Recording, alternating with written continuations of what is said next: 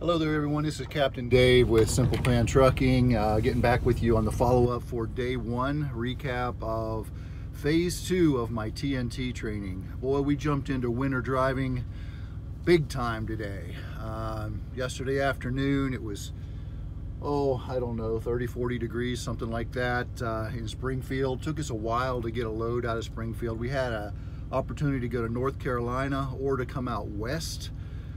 We're delivering a load out to Washington State.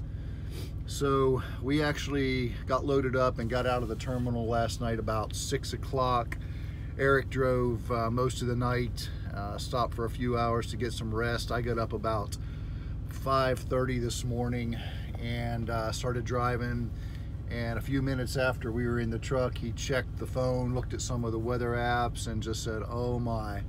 So you know, I'm driving along. I said, "What is it?" And he said that the weather apps are showing big storms coming in right in our path.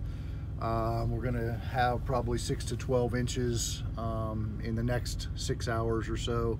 We had a few more hours to get into where we were right now in Nebraska. I think it's Big Springs, Nebraska. Stopped at the Flying J here.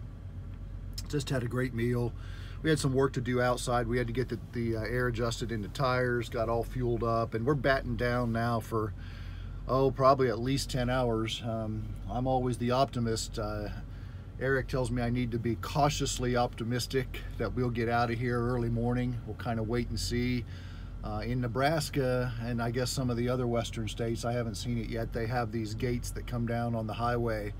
And I was like, well, maybe we can go a little bit further. Maybe we can get on down the road a little further. And he said, nah, let's stop here. And just like Obi-Wan Kenobi, he was dead on right. We pulled into the Flying J, and as we were pulling in, we heard somebody say that we heard somebody say that they had just closed down the highway, and sure enough, we saw the gates come down. So we're dead in the water right now, but that's okay. We got a truck full of fuel.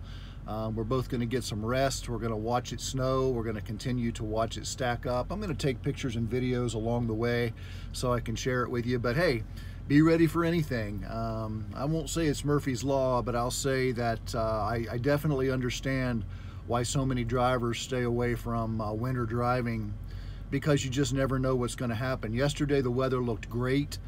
It was clear. The radar was clear, and all of a sudden, this storm blew up out of nowhere. 6 to 12 inches, and just in the time that we've gotten here, an hour ago, I'd say we might have 2 inches on the ground. More to come, but we'll get through it. We'll get out of here eventually, and hopefully the weather will be clear out to Washington. We'll get a good load back across the country.